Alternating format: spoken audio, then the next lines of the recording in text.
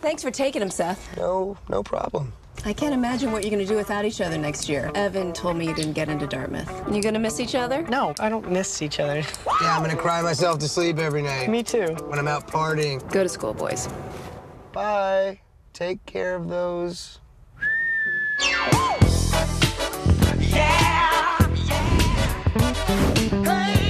I never see you at parties or anything. Saturday was actually a crazy night for me. Seth's parents were throwing this party, like a get-together, cocktail casual. Wow. And then we went to a nightclub.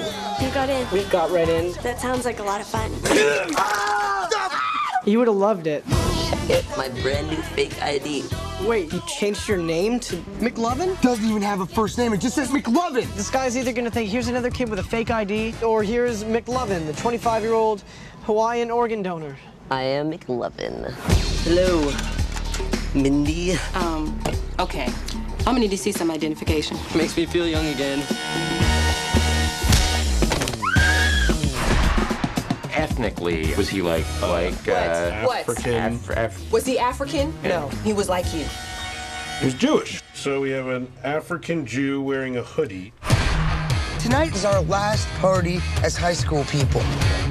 You know when you hear girls saying like, oh, I was so gone last night, I shouldn't have slept with that guy. We could be that mistake. Engage.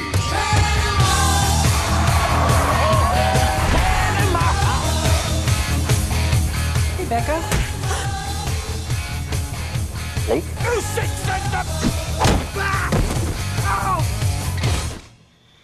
I love you. I love you. Why don't we say that every day? Why can't we say it more often? I just want to go to the rooftops and scream, I love my best friend, Evan.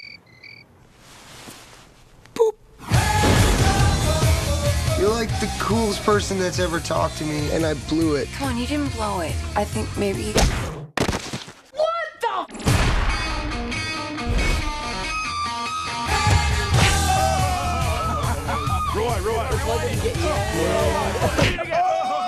That is bona fide badass.